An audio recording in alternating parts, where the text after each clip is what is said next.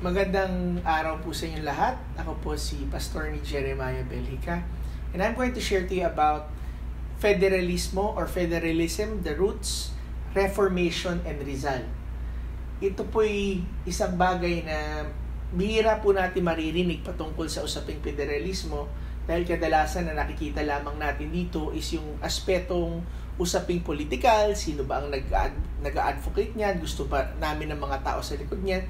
But ang lecture na ito ay para mas maintindihan natin kung saan nga ba nagsimula ang konsepto ng federalismo upang ang bawat isa sa atin ay malaman natin kung paano ba natin dapat tayo makilahok sa usapin na ito and what is the right framework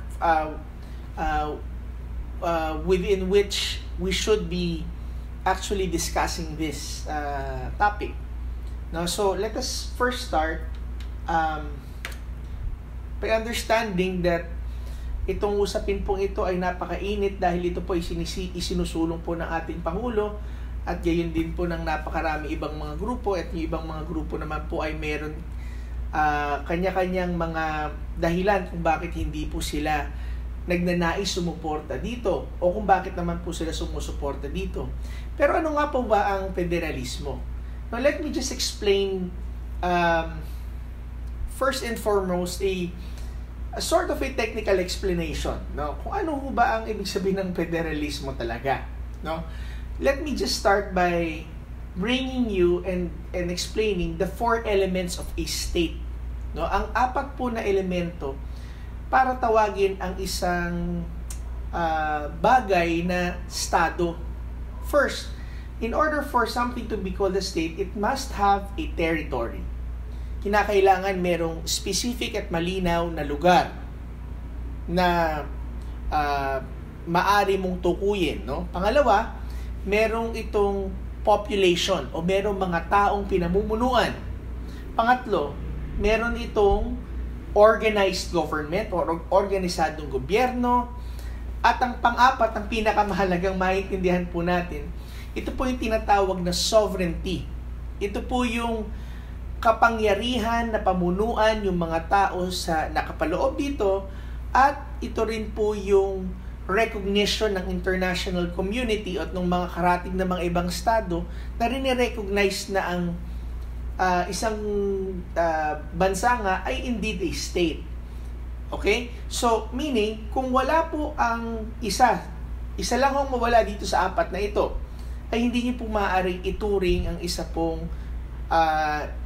pong state, no, na isang bagay na itatawag na kiniklaim na state sila, na state nga sila. So, katulad po sa Pilipinas, meron tayong territory, meron po tayong population dito, meron po tayong organisadong gobyerno, at meron din po tayong sovereignty. And there are 2 parts of sovereignty. It is yung tinatawag na internal sovereignty at external sovereignty. Pag sinabi po natin internal, ang organized government sa isang state ay tinatangkilik ng mga kinasasakupan niya internally, ng mga taong kinasasakupan niya.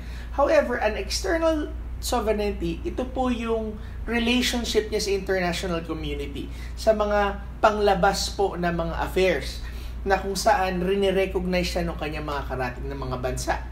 Now, sa federalismo po, ang internal at ang external sovereignty ay pinaghahatian ng 2 gobyerno.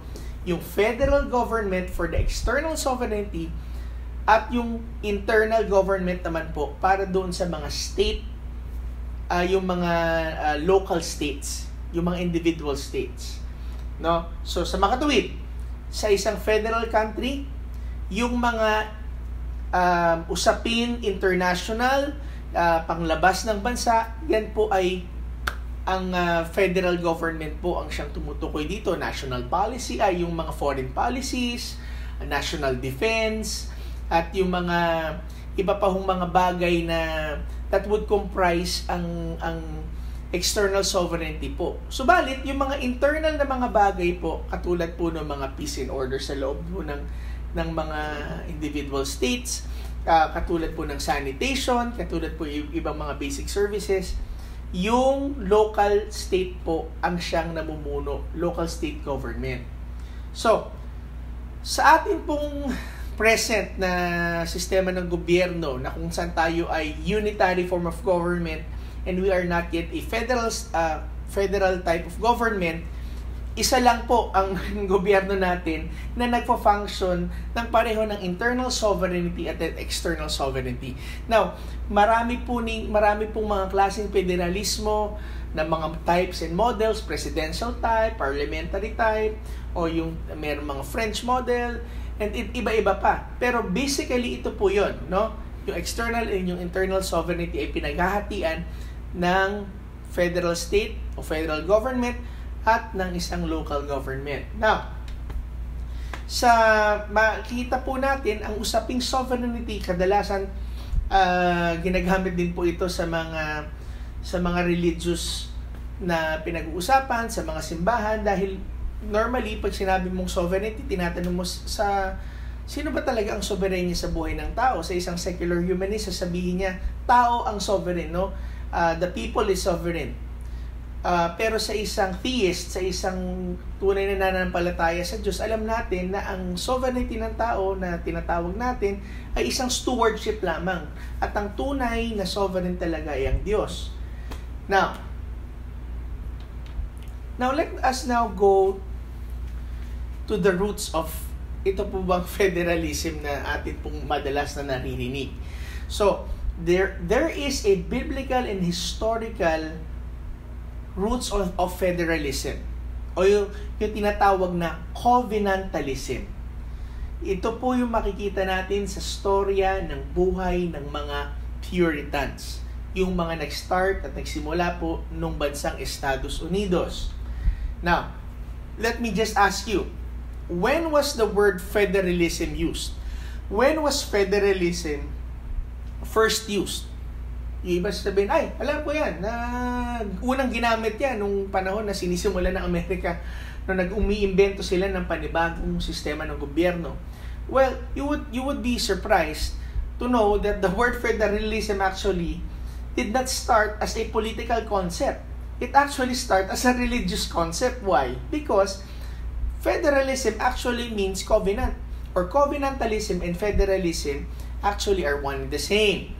In fact, the word federal has its origin in the mid-17th century. It came from the Latin words foedus, foeder, which means covenant. No? Thus, the word federal was being used by the church more than 100 years, actually more than 150 to 200 years before actually the founding of the first federal country. Ginagamit na ito ng mga theologians, ginagamit na ito ng mga Bible teachers, Bible scholars, the word federalism even before yung mga tao thought of using it sa isang political sense. Alright? So, in fact, meron ho natin makikita nung 1689, meron tinatawag na 1689 federalism at meron pa tinatawag na covenant theology or yung federal theology.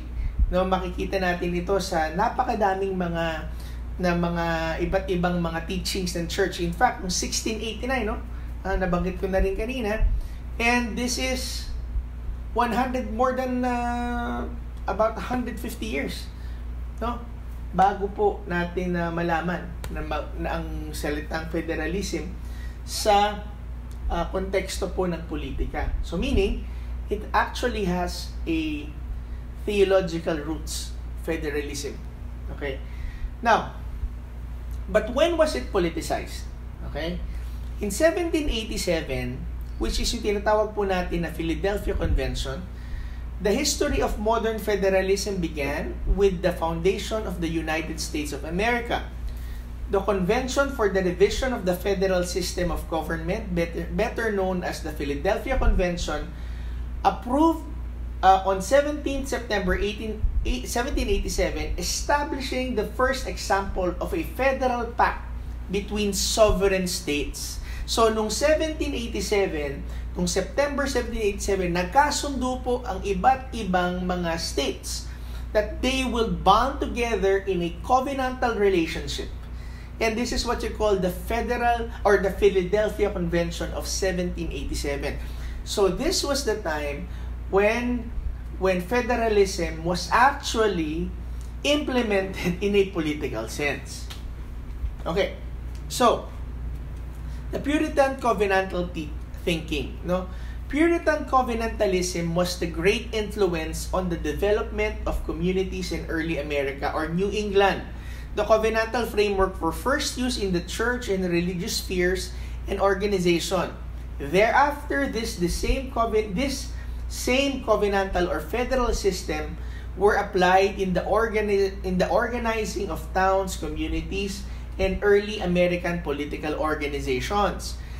These same covenantal principles and mindset are the foundational attitudes and mentalities that the congressmen relied upon in Philadelphia to identify, and probably unconsciously, the fundamental mechanisms of a federal system. So, ibig sabihin, way before nagkaroon pa ng tinatawag na Philadelphia Convention na 100 years prior to that, the Puritans, the Separatists, and the early colonial, early New England or early America, nung hindi pa sila malaya sa Inglaterra, ay ginagamit na ang sistema ng federalismo sa kanilang pag-organisa ng kanilang simbahan, ng kanilang towns.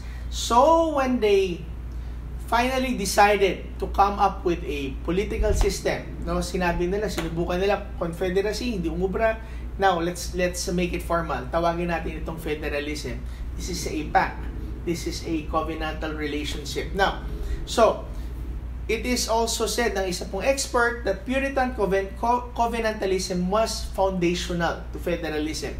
So, Puritan contractualism or covenantalism preceded both the arrival of the colonists in the New World in the 18th century Enlightenment. It provided New England o yung United States na ngayon with the religious motivations of the particular political order that had been established and influenced the new generations, preparing them culturally and we could also say almost instinctively for the federalism of 1787. According po ito kay Lorenzo Petrosilo at Elio Smedile, dun po sa kanilang paper na ginawa po on origins of the modern federalism. Now, so ngayon, pero binabanggit ko po sa inyo yung tungkol po sa mga Puritans, no? Pero sino nga po ba itong mga Puritans na to? We have to understand who are these people. When you talk about Puritans, saririnig lang natin, Puritans, yung mga siguro yung sumakay dun sa Mayflower at ganyan. Well, partly that's true, but there's more than that. The Puritans is an offshoot of a movement that you call the Reformation movement. They are reformers. In fact, let me ask you a question. Why did the Puritans really leave England in order to look for a new place, no? Tinatawag na New World na nakita nila. So why did they leave England? No? Tandaan po natin na ang England noong mga panahon na yon, no, nung 1600s, 1500s, 1400s, England was actually a Catholic nation. In fact, yan pong picture na nakikita po ninyo sa likod, yan po ang picture ni King John I, no? Makikita ninyo, siya isang hari, pero siya po ay nakaluhod and he's presenting his crown. Or he's actually asking for the blessing. He's laying down his crown before the feet of the Pope, and he's actually asking for the blessing. So, England, nung panahon po na yon, ay isa sa pinakamasugid na tagapagtanggol at tumatangkilik talaga sa kaharian po ng Catholic religion. Now, but the Reformation beliefs and ideas began to enter into the England in the early 16th century, when rather more fingers than usual started to be pointed at the excessive riches and carnality of the Catholic clergy and monasteries. Demands were being made by people for the Bible to be translated so that they could read the scriptures in English rather than Latin, and a desire for a simpler way to worship the deity and move away from the ostentatious Catholic ritual was beginning to be expressed. So, Reformation beliefs in the early 16th century, pumasok na po sa England ito. So, nagkakaroon na po ng maliliit na mga grupo na nagsasabi sa kanila na, sandali, parang ayaw na namin ng masyadong elaborate na way of worship. We wanted to have a worship that is direct to God. So it was also brought about during that time by some corruption that was happening dun po sa tinatawag na governmental structure po nung simbahan. So thus the reformers doon po sa Europe, no, na sinimulan po ng taong ito na tinatawag po na si Martin Luther. So Martin Luther, he is a monk. He is a Catholic monk that after studying the Bible as a monk, Martin Luther became a priest and a scholar. During his studies of the Bible, Luther became convinced that salvation could not be achieved by good works and sacraments. Instead, Luther was inspired by St. Paul's epistle to the Romans, which said, a person can be made good by having faith in God's mercy. Yung tinatawag na sola gratia, only by the grace of God, and only by faith, sola fide, and only in the scriptures, sola scriptura, ang tao ay maaaring maligtas sa pamamagitan ng kanyang pananampalataya at direktang relasyon sa Diyos. And in fact, ito pa si Martin Luther, siya din ang talagang nagturo ng tinatawag na priesthood of all the saints, of all of the believers, na kapag ikaw ay mayroong pananampalataya sa Panginoon at tinanggap mo ang Panginoong Yesus, ikaw mismo ay nagiging pari at maari nang pumasok sa presensya ng Diyos. And remember, that claim actually was very, very bold. Bakit? Kasi it implied na hindi mo na kinakailangan dumaan doon sa elaborate na governmental system ng simbahan during that time. Now, sinundan pa ito, no, from Germany, nagkaroon ng tinatawag na Lutheran Church, and the rest is history, and tumalon ito sa ibang mga karatig na lugar doon sa Europa. And this guy came, si John Calvin who actually naging inspirasyon sa kanyang mga followers to start yung tinatawag na Calvinism. He is said to be the greatest theologian of the Reformation era. So Calvin was very strong with the soli Deo Gloria, only by the glory of God, sola Scriptura, only by Scripture, sola Christo, sola Gratia, and sola Fide. And ito natin makikita yung theology na tulip, no? Para dun sa iba mas nakakaintindi. Calvin was a strong teacher of the sovereignty of God over the affairs of man. And that is again a very bold claim na sinasabi na ang tunay na sovereign lang talaga ay ang Diyos sa buhay namin. Kaya kami dapat ay may obligasyon direkta sa Diyos at hindi ang tao ang dapat nagdidikta sa amin. So knowing Martin Luther, knowing Calvin, and the other reformers that came after, makikita natin that the foundations talaga ng organized government talaga, religious government, was really being shaken at this time. So yun yung mga pumasok na mga thinking dito sa tinatawag na England ng early 1600s. Right? Now, let us now go to this person that you see in the picture. Ito po yung isa sa mga sikat na hari ng Inglaterra. Ito po si King Henry VIII. Now, King Henry VIII is the one who decided that England will finally divorce itself from the Roman Catholic Church. Well, King Henry VIII is a very, aside from his very huge frame, but he is really a man with a very huge character. He wanted a divorce from his wife dahil ang sabi ng iba, dahil gusto pa raw niya mag-asawa ng iba, pero ang sinasabi naman ng iba, King Henry VIII wanted to divorce ang kanyang unang asawa dahil ito'y byuda ng kanyang unang kapatid, nakatatandang kapatid, at kanyang paniniwala na hindi siya mabigyan ng anak na lalaki dahil ito ay malaki ang tanda sa kanya. I think she was already in her 40s and King Henry was still in his 30s, and he said na parang hindi ito ang kalooban ng Diyos sa buhay ko. So, but King Henry VIII was actually a devout Catholic before he decided to separate from the Roman Catholic Church. In fact, he was even called the defender of the faith by the Pope. So, but long story short, in 1534 he decided to separate from Roman Catholic Church. So there was a split from Rome and the Pope, and declared himself, the head of the Church of England. So therefore, King Henry VIII became the head not only of the state of England, but he also became the head of the Church of England. So there was a divorce that created a rift between the two great nations, the Spain, which is Catholic, and England, which eventually became Anglican, yung tinatawag na Anglican Church, which is headed by the King of England. Up to now po, yung iba po sa inyo marahil alam, ng head ng Anglican Church up to now is the Queen of England. So makita niyo dito sa picture, yan ho yung unang tatlong naging asawa po ni King Henry VIII, si Catherine of Aragon, which is actually Spanish descent, na meron pong connection na matibay po doon sa Vatican.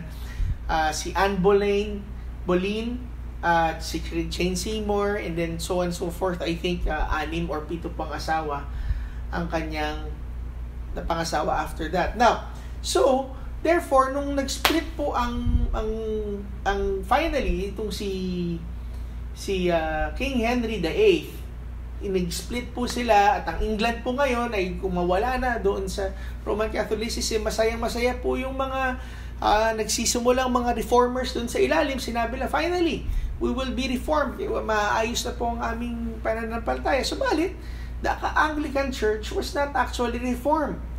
No, because this new entity, the Church of England, was essentially also like the Catholic Church, but without the Pope and the monasteries, and was essentially a conservative institution with the king as its head. For the rest of the reign of King Henry VIII and the subsequent Tudor monarchs, there would be a fierce competition between the new Protestants, o yung mga reformers, and the Catholics for supremacy, with several shifts of power which would see many innocent people caught in the political crossfire and executed for their religious belief. So, makita natin na yung Anglican Church nandoon, pero may pagtatalo yung mga Protestante, yung mga Reformers, at yung tinatawag po na sa mga Catholic Church, o yung mga Catholic. Now, therefore, dahil nakita po ng mga tao that, even if England was already has already disengaged itself from the Pope, but it was still not actually reformed in its ways, no? Parang ganun din, wala pa ng pagbabago, kaya nagkaroon na panibagong movement. Ang tinatawag mo dun sa movement na yun, yung Puritanism, o yung mga tao na Puritans. Ang ibig sabihin nito, gusto nilang i-purify yung Anglican Church sa kanilang web ng deception pa rin, nanggaling pa rin dun sa kanilang pinagmulan. So that's why it's a religious movement that aimed at reforming the Church of England. So a new group began to emerge who would become known as the Puritans, who would virulently oppose the elaborate ritual and liturgy of the Catholic Church that they believed was still too prevalent in the Church of England, and who resented and wanted to eliminate any religious practices that in any way still resembled the Catholicism from which the new church had sprung from. So, yung mga Puritans, ayaw nilang umalis sa Anglican Church. They just wanted to reform it, or in their own words, purify it. Now, so what did the Puritans believe? No, well, first of all, Puritans were reformers. That's why they're also Calvinists. No, God was all powerful and all good. Yan ang kanilang paniniwala. Humans were totally deprived, and they also believe in the predestination, which is God was all knowing and knew beforehand who was going to heaven or hell. They believe in election. They believe in that good works did not determine salvation. No, that one could not act immoral since no one knew their status before God. At tinatawag nila, yung tinatawag na kapag ikaw ay niligtas ng Diyos, makikita sa iyong ginagawa. So there is visible saints. Hindi ka pwedeng niligtas ng Diyos pero ikaw ay walang pagbabago sa iyong buhay. So you will see the brand of Christianity that these Puritans had. They were really radical. Makikita mo na sila ang pinakamasisipag, sila pinakamatitiyaga, sila pinaka-industrious, sila pinakamagaling paraan because naniniwala sila na kung talagang niligtas sila ng Diyos, kinakailangan magbago ang kanilang buhay at kanilang ugali. So they were really driven. So, of course, this belief in the supremacy of God put them in a collision course with the rulers of the day. Okay?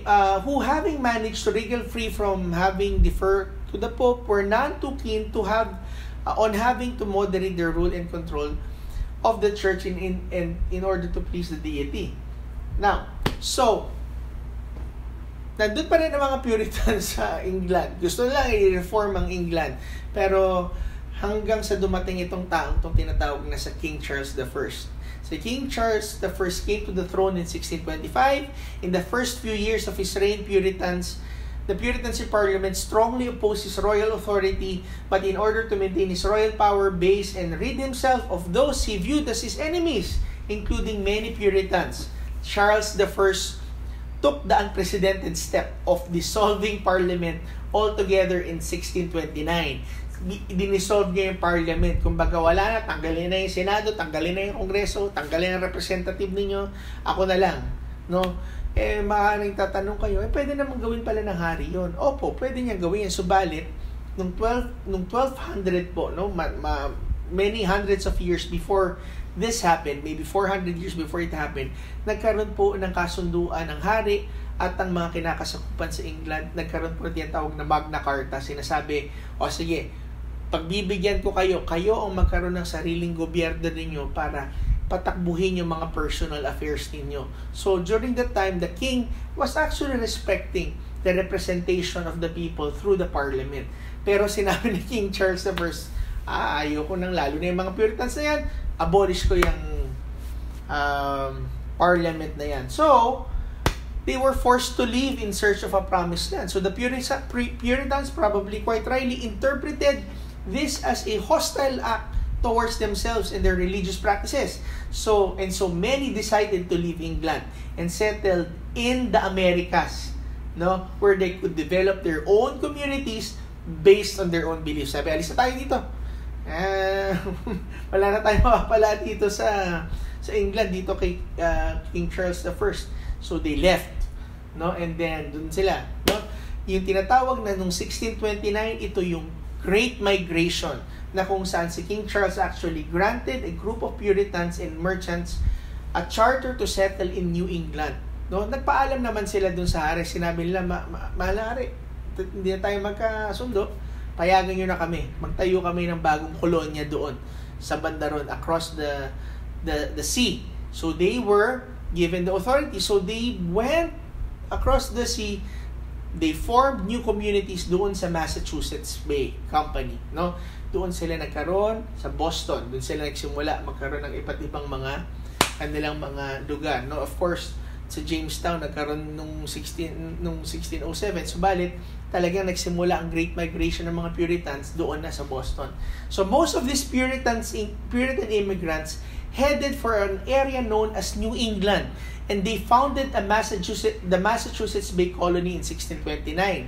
In fact, the decade of 1630 to 1640 became known as the Great Migration, and some 8,000 Puritans left England and Europe during this time. Ganun kadami, mass migration. Pero actually, it's very telling because meron hong magandang nangyayari doon sa Massachusetts Bay Colony that they discovered when they were allowed to express their faith in the way that they would want to.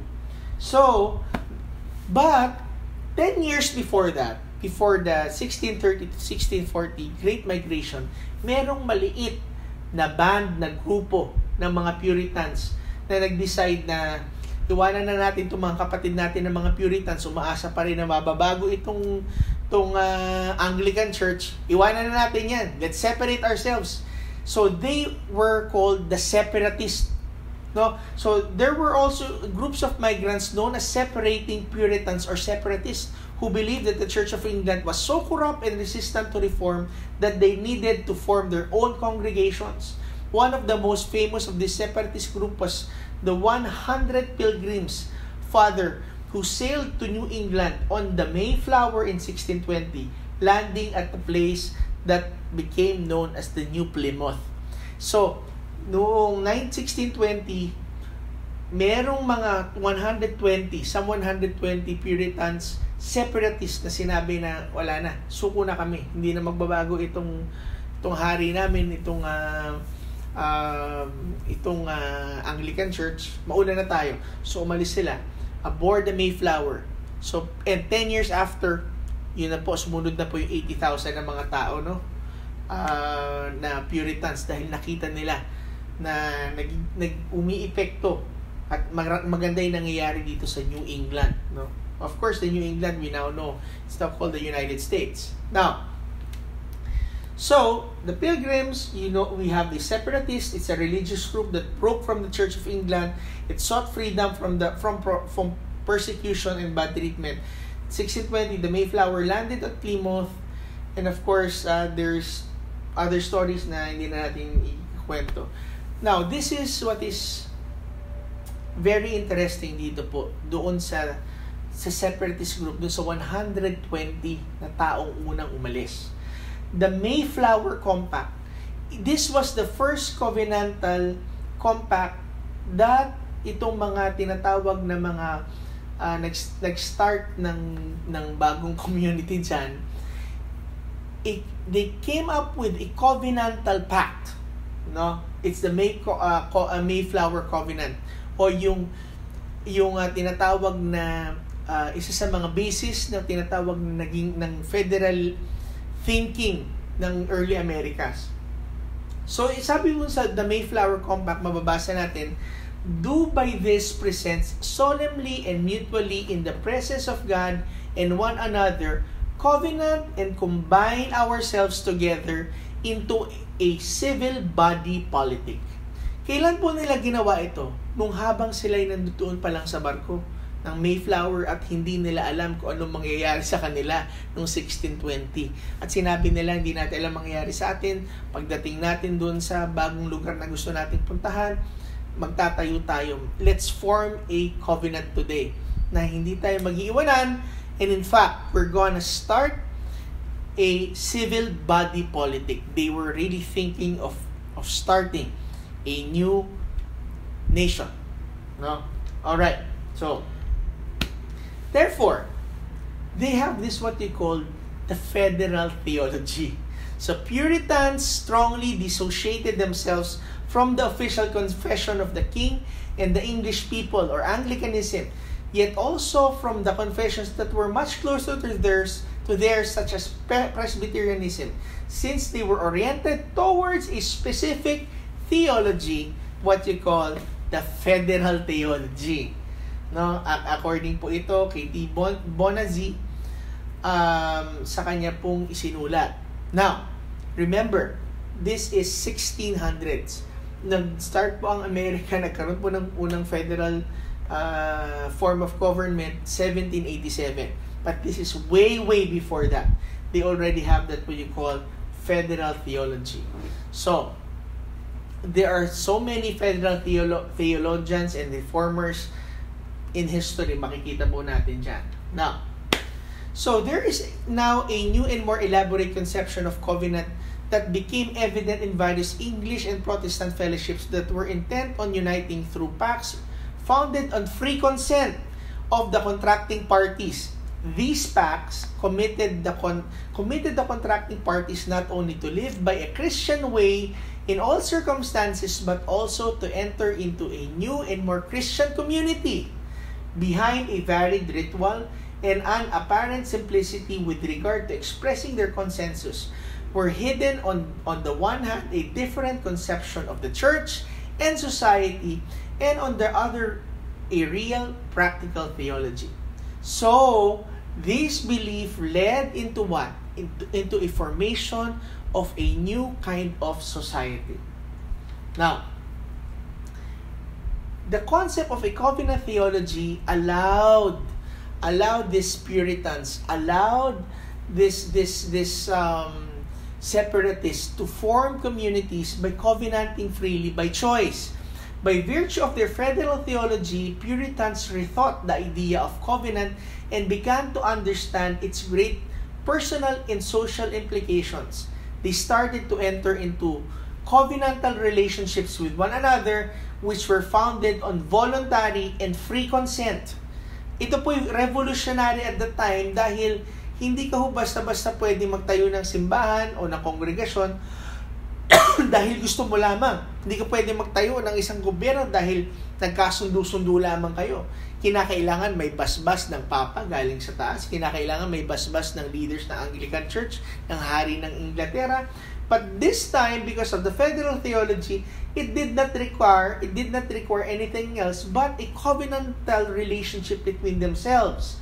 So, it is therefore enough that their followers submit to rituals handed down by priests and clergy. Yun po ang paniniwala ng iba doon sa Anglican and sa Catholic Church. But this Puritans, this new form of belief na tinatawag nila, the federal theology led the way for them to start their own communities, to start their own churches and congregations. In fact, ito po yung tinatawag na congregationalism. So, they understood that being a follower of Christ should help them shape their community and have a positive social impact. So therefore, they were free to start their own communities and churches. Through these federal and covenantal beliefs, the Puritans now have the basic foundational justifications that would allow them to establish independent congregations which are self-sufficient and self-sustaining without the need to depend upon a centralized church government, either Anglican or Roman Catholic Church, or even the crown or the king.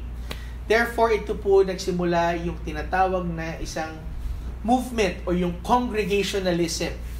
So, their small home based on Christian communities were later called congregations. Kaya po, yung meron po mga sistema ngayon tayo na naririnig, ano yung congregation mo? So, this congregationalism movement, sinasabi, pwede kayo magsimula ng sarili yung congregation nang hindi kayo nag-aantay sa ano pang mga organized religion. Now, dahil nga itong mga Puritans, itong mga eventually, itong mga Quakers, itong mga Congregationalists, dumami sila ng dumami dito sa New England na tinatawag, and they started to form their congregations and their way of life around their culture of federal theology. Now, and then they started to what? To implement a social covenant in the township system. No, sinabi na, total, na rin, pati yung pagpili natin ng leaders natin, pagbotohan na natin kung sino yung leaders natin dito. Noon, hindi ganun. Ina-appoint ng hari. Now, they get to vote kung sino yung gusto nila. So, they convinced that they were following biblical laws and designs of the divine providence, and that separatist Puritans of Massachusetts spread their covenant ideas to an extremely large number of areas of colonial life. Of this, we want to mention the particular social covenant through which new towns were formed. So, dumami na dumami po yung mga towns because of this. Now, I will skip this. Okay. Now, makikita natin that because of this federal theology, this federal attitude, this federal mindset, there was what you call a culture of self-government. That everybody was responsible for themselves, a self-government for their families. They were responsible for their own children, and the children were responsible for their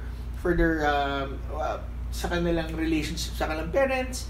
And the communities, the congregations were self-sustaining on themselves. So there is a tinatawag natin na mentality na hindi sila, walang pabigat sa community. Hindi katulad na nangyayari sa mga panahon natin ngayon na kapag ikaw ay ayaw magtrabaho, ikaw ay tatamad-tamad, marami mga tao na thinks that the government should be carrying their own load. But in this federal attitude, they believe that everyone should be productive on their own. Okay? Now, so what are the principles of law and liberty that we can draw from the examples of the Puritans? Number one, makikita po natin that the Puritans taught us that there should be no concentration of power to man. First, the centralization and concentration of power imperils the rights and freedoms of the governed, whether it may be in church or in civil spheres. It also showed that the fusion of both the church and the institutional government leads to religious oppression of the minority, especially when the powers for both are held by a single head. Nakita na dapat pala may separation of church and state. So in fact, yung model na makikita natin of God's authority, the family, the church, and the civil government, they are separate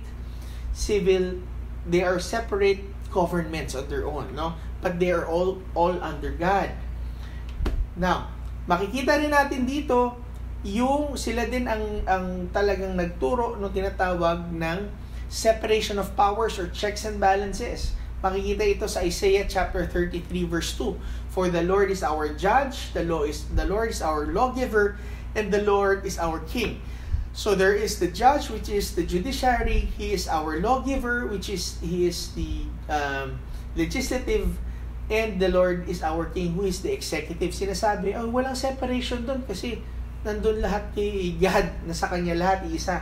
Well, kasi wala na ba siyang kasalanan, wala siyang sinful nature. So ibig sabihin, yung tatlong functions na yan ay kinakailangan ihiwalay mo yan, sa iba't ibang mga institusyon ng tao. You cannot concentrate that in one person.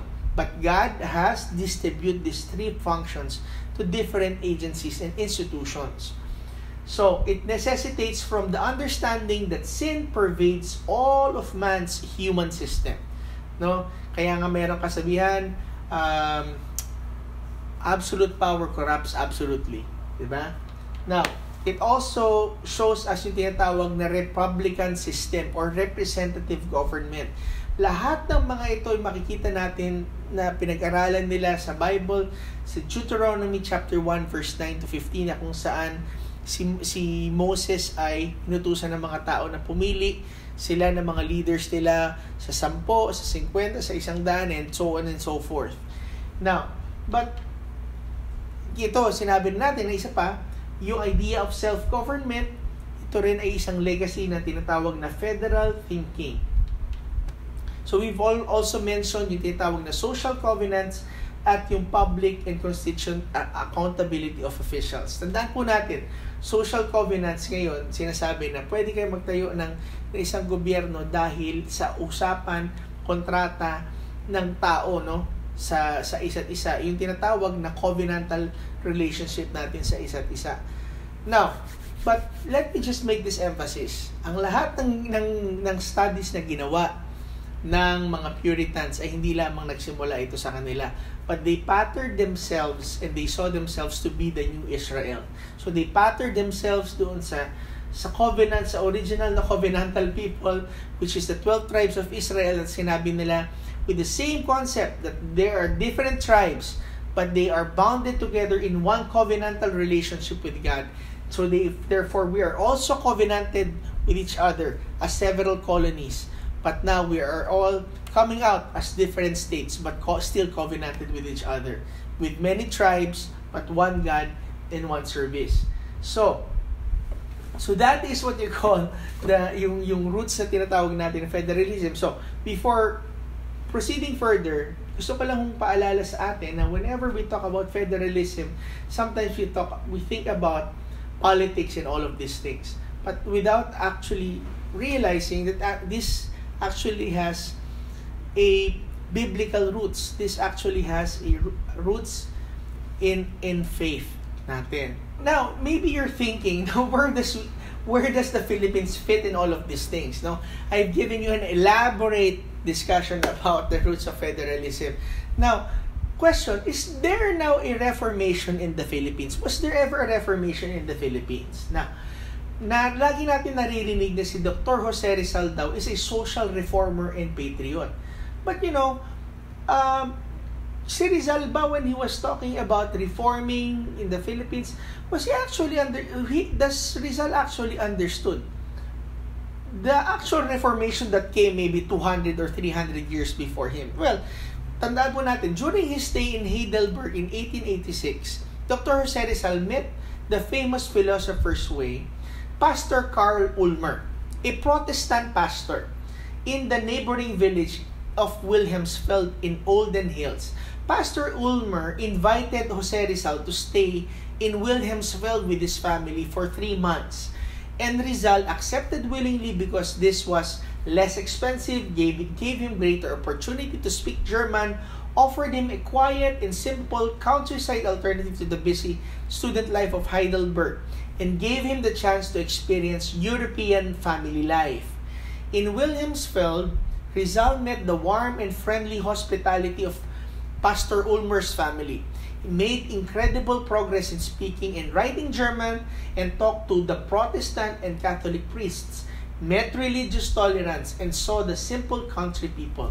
So he left Heidelberg in April 1886 and moved to Wilhelmsfeld, although this meant a long walk through the forest and hills to attend his studies at the university. You know, Wilhelmsfeld and all of this is in Germany. What is Germany? Diyan po nagsimula ang Reformation. Bakit po? Dahil po si Martin Luther, Germany po. And Pastor Ulmer is a Protestant preacher. In fact, I believe that he is also a Lutheran pastor. Lutheran. So, ibig sabihin, Rizal was exposed to the teachings and belief of these reformers. 3 months. So, makikita po natin yung Wilhelmsfeld, which is in red. Yan po, dyan po nag-stay si Rizal. And that is predominantly tinatawag ng mga Protestant groups. Now, so, Protestantism and Reformation in Germany. So, the Lutheran Reformation movement was a crucial event in German history. This theological and religious revolution had a major effect on German politics, language, and culture. Today, Germany has several religious tendencies in its midst, but Protestants remain in the majority. So, ito po makikita ninyong pictures. These are Rizal's drawing of Pastor Ulmer and his family. Yung kanyang asawa at yung kanyang 2 anak ni Pastor Ulmer, because Rizal was very close to the family and yung influence talaga ng family ito. In fact, doon sa Wilhelmsfeld, doon niya, sa bahay ni Dr. Ulmer, doon niya naisulat ang kanyang pinakamalaking obra maestra, yung Noli Me Tangere. This is the book of the Philippine Revolution, and you know, it's not a surprise. The novel exposed the maladministration of the Spanish schools, monastic orders, and actually the abuses of the Catholic priests during the time, mga tinatawag natin na praile, sa katauhan ni Padre Damaso. So it was very similar to what Martin Luther and the other reformers were facing during that time. So in 1960, in fact, yung Hack family donated yung memorabilia nung kung saan umiinom si Dr. Jose Rizal doon sa faucet, no? At ngayon ito yung nakalagay ngayon doon sa Rizal Park, yung tinatawag na Noli Me Tangere Garden. At yung street na kung saan nakalagay yung bahay ni Pastor Ulmer, yun ay Jose Rizal Street, no? Yung Jose Rizal Strasse na tinatawag. Yan po, makikita po ninyo, yan po yung picture no faucet, no, Rizal Fountain, kung saan siya umiinom doon sa may bahay ni Dr. Ulmer nung ginagawa niya yung Noli Me Tangere. So, Rizal's affinity with Wilhelmsfeld, kung saan nandun sila Dr. Ulmer, talagang well documented ito. Doon mismo sa isang passage na doon sa Noli Me Tangere, dinescribe din niya, no, sa pamamagitan ni Ibarra, yung kanyang pagstay doon sa Wilhelmsfeld at doon sa Europa. So Rizal left Wilhelmsfeld and Heidelberg in the late summer of 1886, went to Leipzig and Berlin where Noli Me Tangere was published, and eventually returned to the Philippines where he tried to convey to his people the same ideas and influences he found in Germany. So his experiences in Germany caused him to put so much emphasis on education, diligence, democratic and civil rights, through which he wanted to achieve freedom for his country and his people. Very much like the same how Luther and the other reformers did. Now, kita niyo po ito, no? Ito po isang letter ni Dr. Jose Rizal kay Pastor Ulmer. And I will just read the second phrase. Sinabi, I have left my country, in second stanza, no? I have left my country and on the account of my book, the Filipino public welcomed Noli Me Tangere very heartily. The edition is entirely exhausted. The Governor General summoned me and asked me for a copy of it. The friars were most excited. They wanted to persecute me, but they did not know how to get me. The Archbishop even threatened to excommunicate me. Parehong-pareho po nang nangyari kila Martin Luther saka kanila Calvin po. So the story of my return would be long to tell and hard to understand for those who do not know my life in the Philippines. My family would not allow me to eat in any house for fear that they might poison me. Friends and enemies did me favors. The latter burned my books and the former paid as much as 50 pesos for one copy. The bookstores have made big profit, but I got nothing. The friars urged me my exile, but the governor replied that they would have to bring me before the court if there was anything illegal that I had done. I left my country in order to give my relatives peace. I am at any rate once more in a free land, breathing free air of Europe. My fellow countryman considers me lucky to have escaped from the Philippines. I feel like the diver Schiller described, who said, I have seen horrible things, monsters which menaced me with their talons, but by the help of God, I am again on the surface. Nonetheless, I will go back. Jose Rizal. So Dr. Rizal even employed strategies of the reformers like Luther and Calvin by writing and opening the minds of the people through their written form. So Germany, which is the seat of Christian Reformation, Martin Luther is German and started the Reformation, was influenced by Wycliffe and Huss. A century ago, Germany is heavily all familiar with the Reformation, and Pastor Karl Ulmer, being a Protestant Reformed preacher, would have shared some other way of seeing faith and religion to our national hero. If so, that would have played a factor in forming Rizal's views on dominance and abuses of the Roman Catholic Church as brought about by the Spaniards. Now, but the problem here now is this. So, this might have given him the boldness when he understood that there can be a relationship with God directly by a person without the need to go through the Roman Catholic Church's sacraments and governmental hierarchy.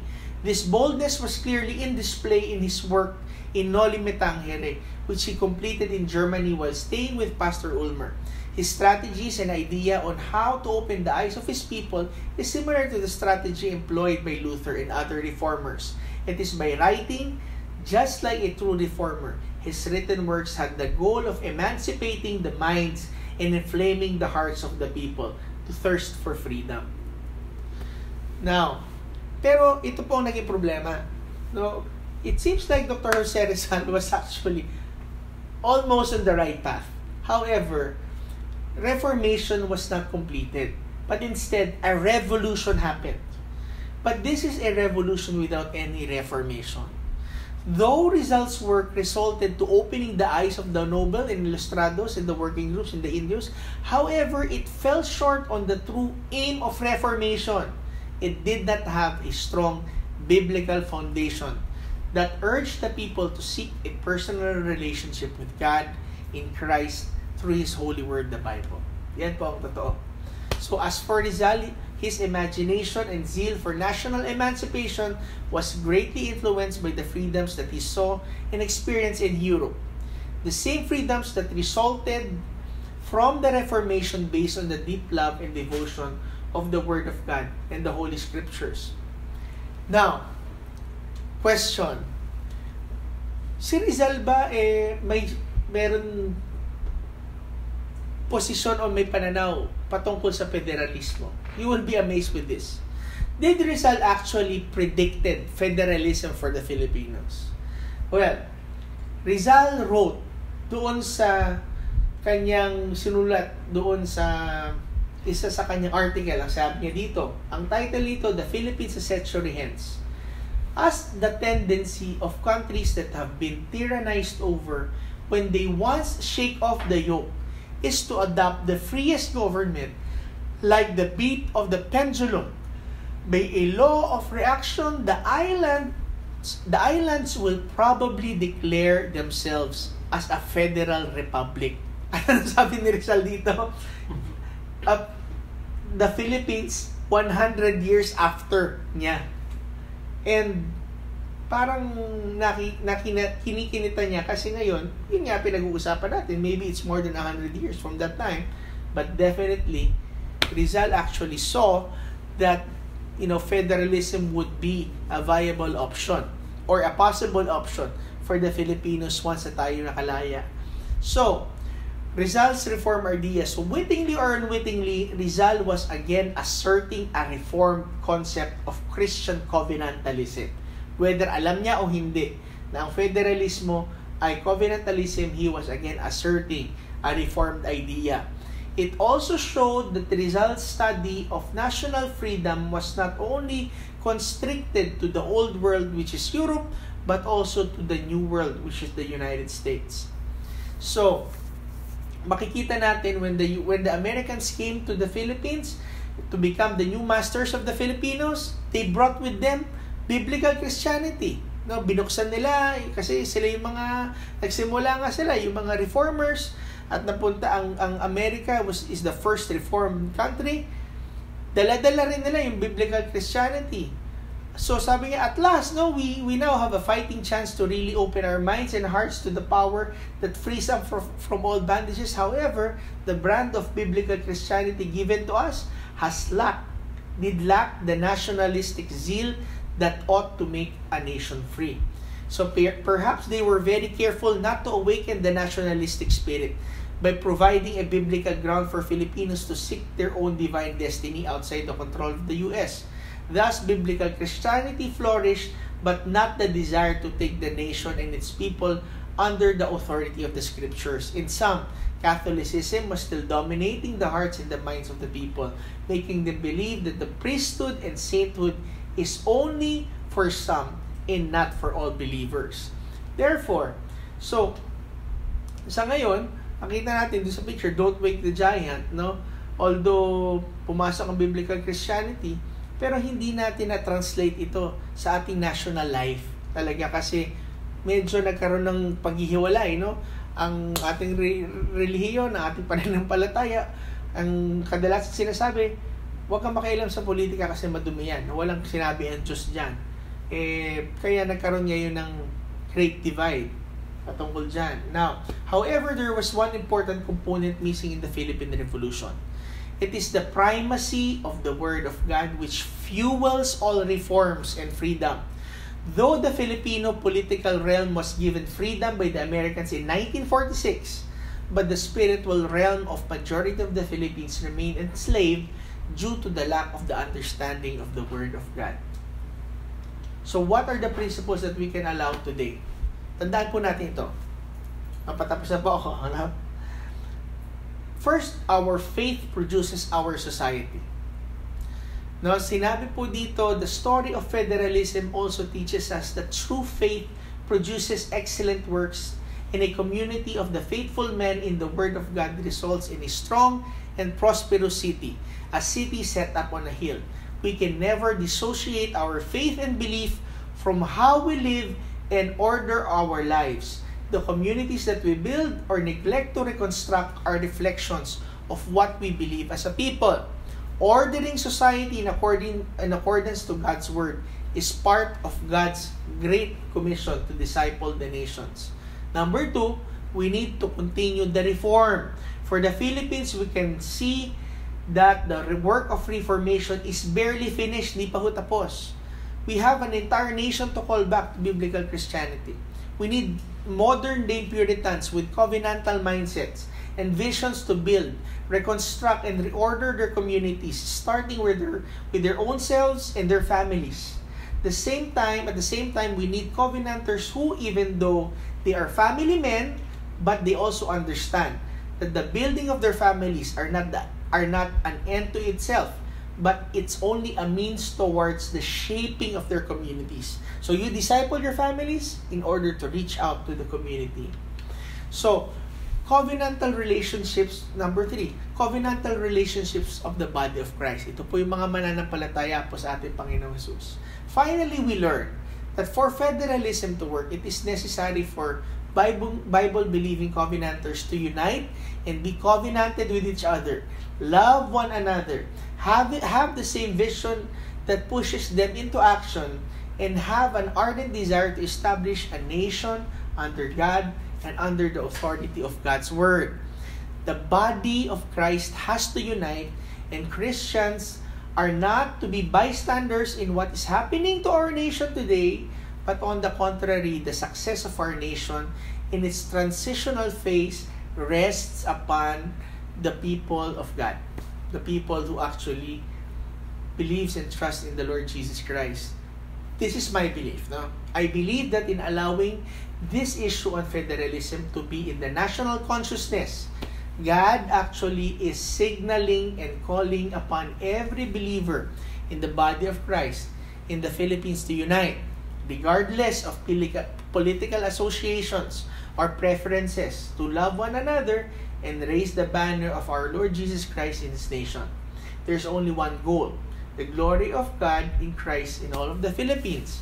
And the only one King, Savior, Lord and Master, in fact, the real sovereign in our lives, is the Lord Jesus Christ. So what we need is not only a revolution of arms, economic revolution, or a revolutionary government, okay? But what we actually need is a revolution of hearts. It is the reformation of a nation. The Word of God in the Scriptures need not only to be a set of external laws and principles, but it must lead Filipinos to experience their God in the most personal and real way. For real freedom to be experienced in the Philippines, it is not enough that Filipinos are just religious and devout to their organized religion. We need a real revolution of hearts, inflamed by the truth of the gospel of Jesus Christ. The poor, downtrodden, and the oppressed should see that real help comes from God and not just the government.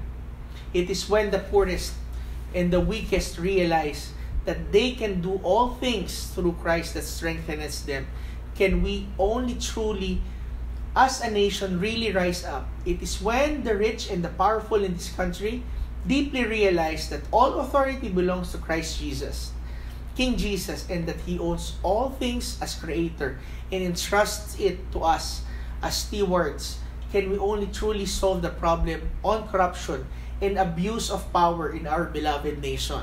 It is when the true believers, the saints of Jesus Christ, begins to realize that the work of reformation is barely over in the Philippines and resolves to overcome the social maladies and ills by the uncompromising and courageous declaration of the truth of God's Word in all spheres of jurisdictions, that freedom can really be experienced by the lowliest and the most powerful in this country. It is when we realize that the body of Christ is bounded together by an irrevocable covenantal bond in Christ, and that no amount of political or social differences could or should distract the body from the common vision of taking this nation for Jesus Christ. So we need to reform. The Reformation or Revolution of Rizal and the other revolutionaries might have been lacking, but today, we Christian Filipinos can actually complete it. So, gusto ko lang mong sabihin sa atin, no? All of these things, no, there is an unfinished work for us. That's the reason why we need to push on with the Reformation, and more than that, I believe that the greater things are ahead for the Philippines if we were willing to take up the challenge. Ang ating presidente ngayon on the challenge of federalism is there, but we need to supplement what is lacking. That is the firm foundation of the Word of God. So there you go. So maraming salamat po sa inyo. I hope that you understood a lot of things. Tandaan po natin na mahalaga po ang may alam sa batas, pero mas mahalaga po na meron po tayong personal na relasyon sa ating Panginoong Jesus that would really strengthen us as a person, as a family, as a community, as a nation. Maraming salamat po. God bless you po. Ako po si Pastor ni Jeremiah Belgica. Papasalamat po sa inyo.